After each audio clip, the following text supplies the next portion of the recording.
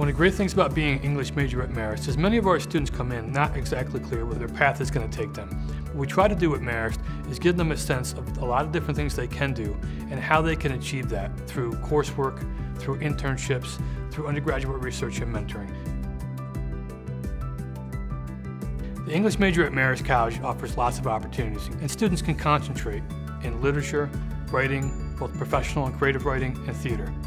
Beyond that, we offer minors for students across our campus.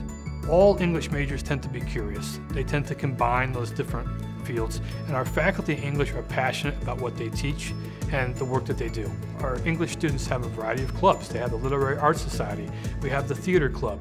Lots of ways to get involved. Our theater program boasts 6 or 7 performances a year, which for a school the size of Marist is a lot of programs, a lot of performances to get involved in. All of our English students intern. They intern in the Hudson Valley for nonprofits, they work in publishing houses, and many of them study abroad in London and do internships at the same time. They also study abroad in Florence, Spain, France, and other places. English major is a great platform no matter what career you want to go into.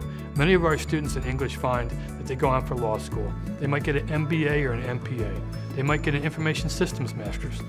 The English major sets them up, so when they graduate, they really have those liberal arts core skills that English provides. So at Marist, our students are ready day one to go right into the workforce. They get to apply what they learn in the classroom and show employers what they can do with a portfolio of projects they've done in the workplace. If you're looking for a tight-knit community, experiential learning opportunities, and great outcomes after graduation, you should consider Marist College. It's the place where you're going to find all those things together.